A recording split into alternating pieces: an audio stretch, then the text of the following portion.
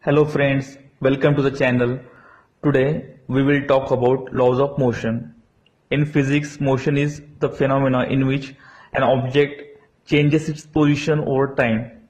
Motion is mathematically described in terms of distance, displacement, velocity, acceleration, speed, and time.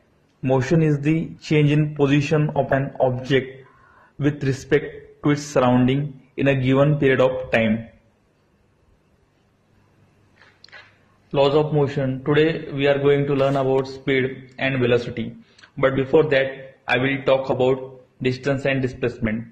Distance is the length of the actual path traveled by an object in motion while going from one point to another. Displacement, it is the minimum distance between the starting and finishing points.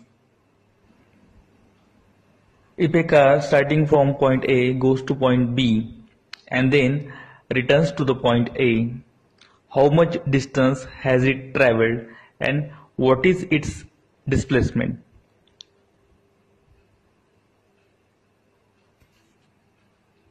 Distance traveled by car from point A to point B plus from point B to point A is equal to 700 meters plus 700 meters is equal to 1400 meters.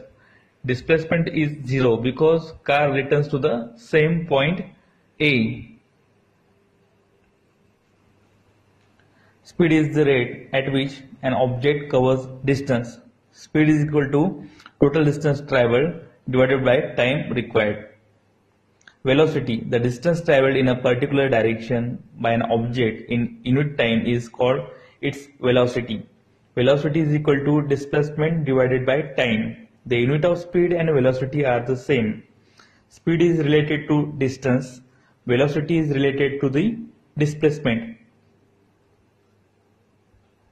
If the motion is along a straight line, the values of speed and velocity are the same, otherwise they can be different.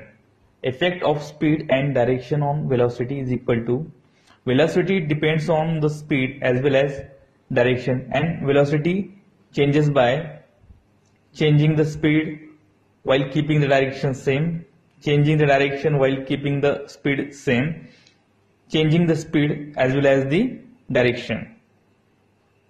An object in motion can have two types of acceleration. If the velocity changes by equal amounts in equal time interval, the object is said to be in uniform acceleration. If velocity changes by unequal amounts in equal time interval, the object is said to be in non-uniform acceleration. Positive, negative and zero acceleration. When the velocity of an object increases, the acceleration is positive. In this case, the acceleration is in the direction of the velocity. When the velocity of an object decreases with time, it has negative acceleration. The direction is opposite to the direction of velocity. Negative acceleration is also called deceleration. If the velocity of the object does not change with time, it has zero acceleration. The velocity of an accelerated object changes with the time. Changes in the velocity can be due to a change in direction or magnitude of the velocity or both.